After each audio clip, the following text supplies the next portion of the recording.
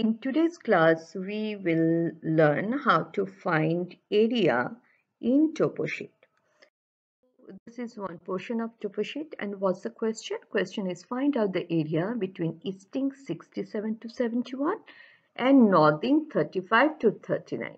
Where is 67? 67 is here, 71 is here, 35 is here, and 39 is here.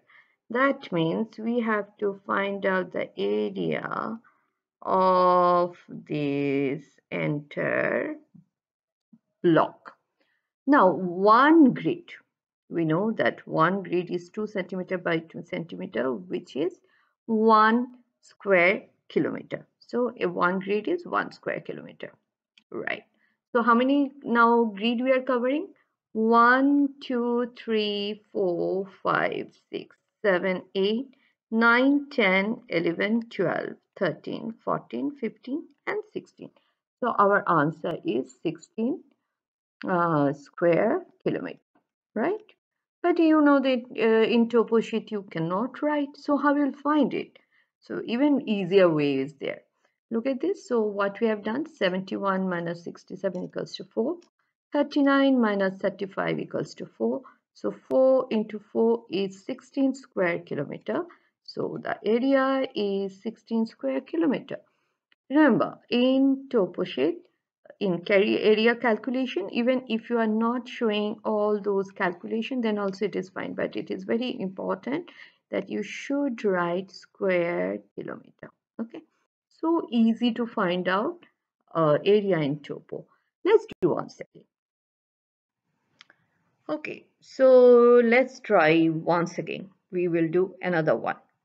What is the question here? Question is find out the area between easting 48 to 51 and northing 13 to 15. So where is 48? 48 is here. Where is 51? 51 is here, and 13 is here, and 15 is there.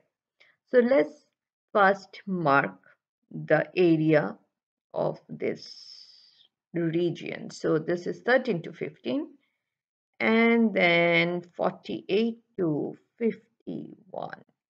So we have to find out the area of this region. Let me highlight. Okay, so if we'll highlight, so here is the area we have to find. How many grid we are covering? Grid number 1, grid number 2, grid number 3, grid number 4, and grid number 5, and then grid number 6. So we can say that this answer is 6 square kilometer. That is our answer. So let's look at this very easily. We can do that. So that is 51 minus 48 equals to 3. 15 minus 13 equals to 2. So 3 2s are 6 square kilometer. So easy to find out area, isn't it? It's really easy.